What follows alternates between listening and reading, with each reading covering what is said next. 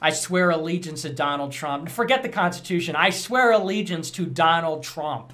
I swear allegiance to America. And I swear allegiance to God and Jesus Christ. That's our pledge. That's our oath. How do you swear allegiance to America, but also say, forget the Constitution? That's like me swearing my allegiance to free food and then saying, I'm not hungry. Long live the president. Long live the rightful king of America. Not a Roman salute, but a regular salute. We salute you, our leader, our hero. God bless you. Pray for our president, our real president. Your real president, Joseph Robinette Biden, if he saw that clip, would probably call you a stupid son of a biscotti cookie, like with Peter Doocy. And refresh my memory, but wasn't America founded on freedom and rebellion from a monarchy and having a king? So to embrace Donald John Trump as your ruler and king, wouldn't that then be American treason?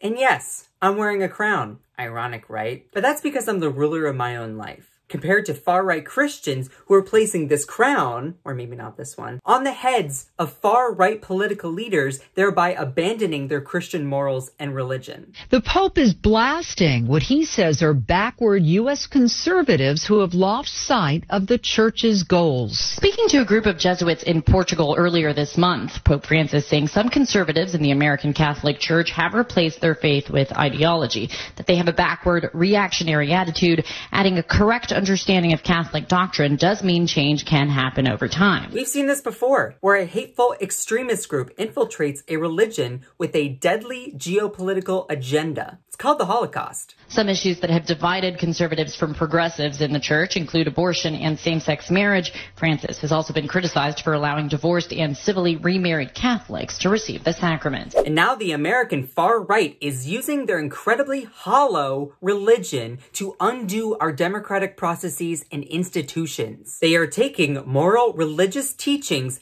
out of the Bible and replacing them with political, MAGA, hollow herd mentality. Watch. Do you feel like Donald Trump is in some way God's chosen one as a candidate?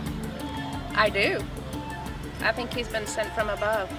He was put in here for a reason. I pray to God every day. I pray every morning, and I do thank God for I thank God to put his hand on Donald Trump and give him the right directions to lead this country and to be a leader of this, in our country. So I believe he is. I believe he is a gift from God that's trying to save our country.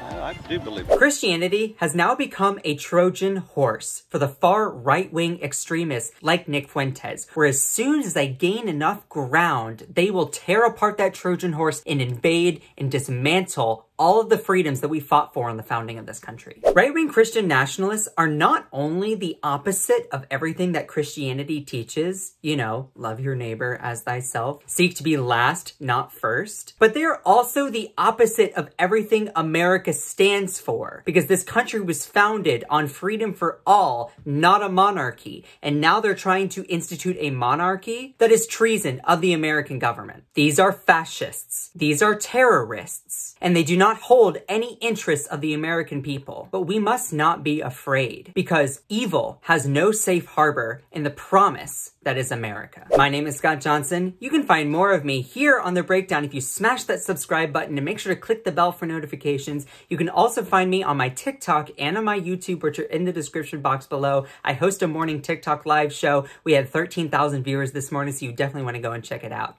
And have a great day.